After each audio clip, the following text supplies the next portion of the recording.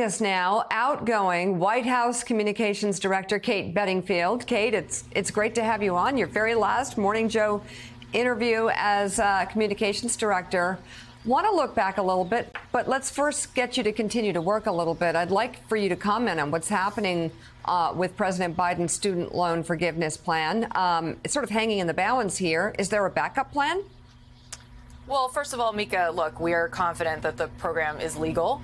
The government made a compelling case that opponents of the plan don't have standing here. Now, obviously, we're not going to prejudge the outcome of the court's decision, but I think it's important to take a step back and recognize that what President Biden is doing is trying to ensure that working class people, middle class people all across this country have breathing room. And opponents of this program are trying to prevent that from happening. And we know at the end of the day that when middle class families have more breathing room, that's good for the economy across the board. People have more money to buy a home or start a business. So, I think it's important. We're not going to prejudge the outcome of the court's decision. Obviously, that's for the court to do. But I think it is important for people to understand and to think about what is actually at question here and who President Biden is fighting for. So, and again, what's the next move, though, depending on whether or not this goes through, if it doesn't? And also, let's add to the question, what is on the plate for the next communications director? Well, look, across the board, President Biden has an economic plan that is about, again, giving breathing room to working class and middle class people. So in everything he does, from lowering prescription drug costs, which he did with the Inflation Reduction Act, to bringing down energy prices, which he's also done through numerous actions he's taken over the last couple of years, to lowering people's utility bills, to, again, working to try to provide relief from student debt for middle class and working families.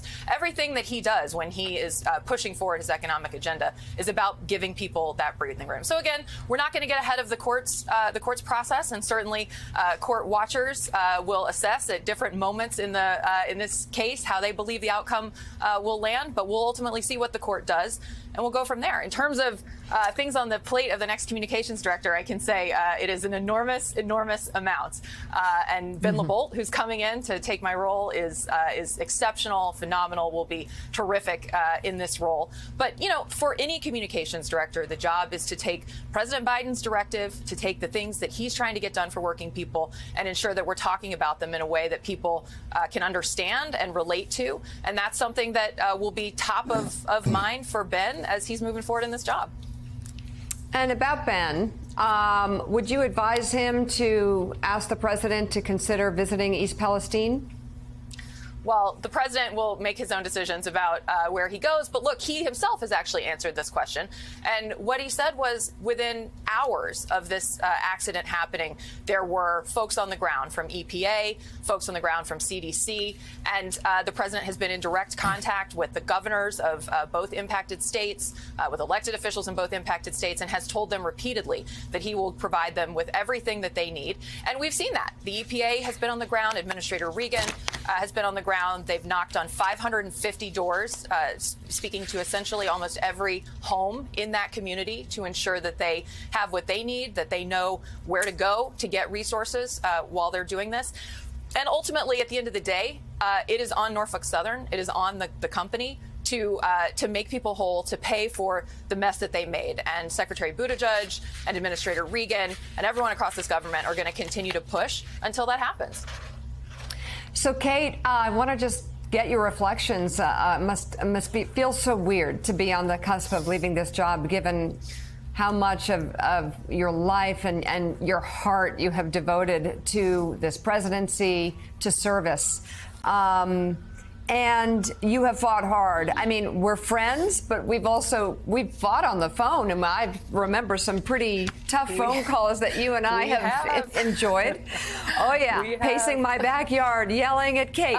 No, but the truth is that you've believed very much in what you were doing, and felt strongly enough to make sure you advocated for your role. And I'm curious what you're going to miss the most. I assume it's not fighting with me.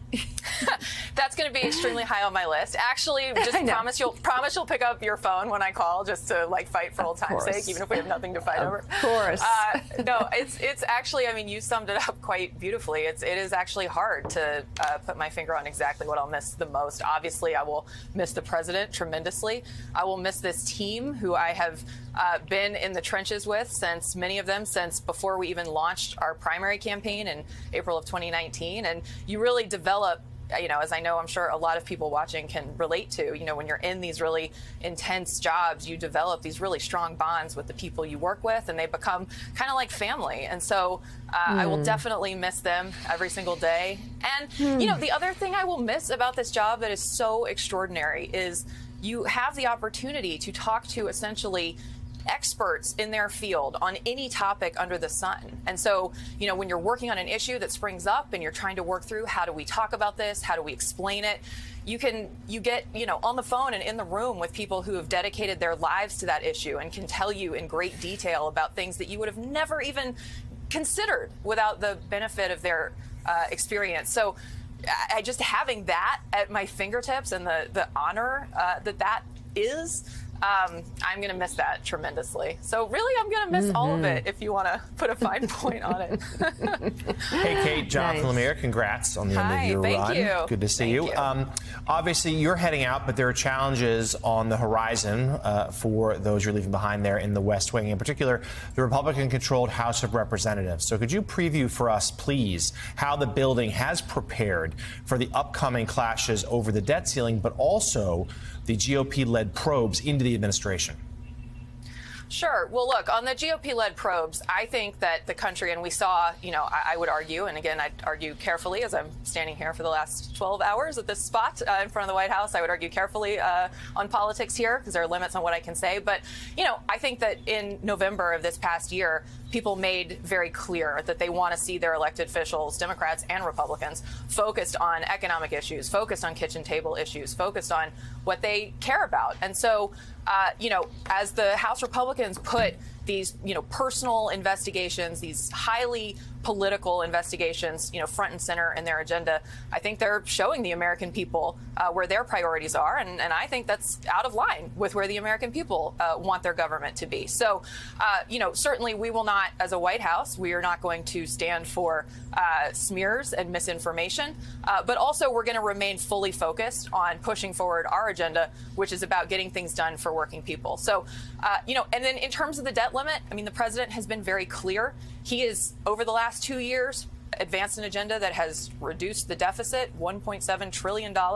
He is putting forward on March 9th his budget that is going to build on the progress that we've made over the last 2 years. It's going to continue to bring down costs. It's going to continue to give working people breathing room, and we can do all of that while continuing to bring down the deficit. So he's going to put that on the table on March 9th. He has asked repeatedly for the Republicans to do the same so that we can have a genuine conversation about how we move forward. And he's hoping that they will work with him in good faith on that. But he's not willing to negotiate over the full faith and credit of the United States. And ultimately, that is a question of whether the Republicans are going to allow the country to pay our debts or whether the Republicans are going to move us into default.